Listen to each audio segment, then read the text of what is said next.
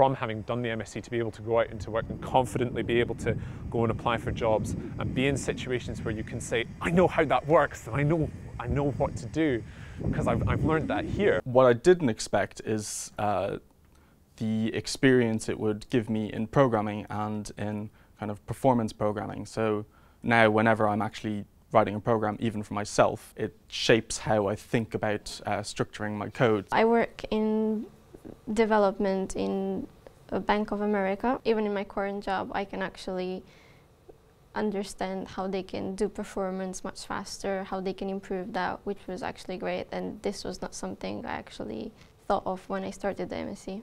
So my background is in computer science. I went from undergraduate straight to the MSc because I was interested in parallel programming. The skills that you've learned previously can be adapted to the scientific programming that you're doing here. So the MSc helped me find a job because of the technical skills I learned from here. Improving code.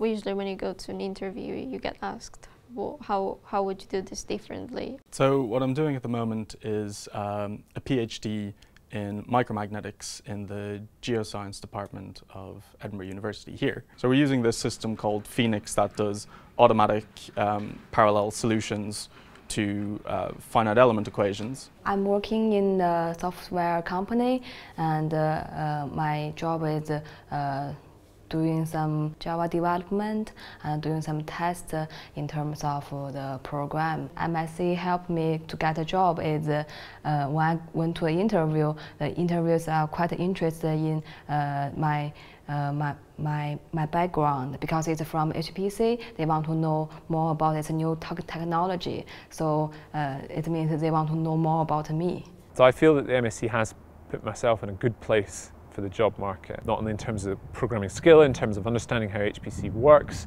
in industry and in academia, and in terms of being able to take that information and take it to other jobs that may not be HPC focused, but are still focused on being able to program in parallel or do massive things with data.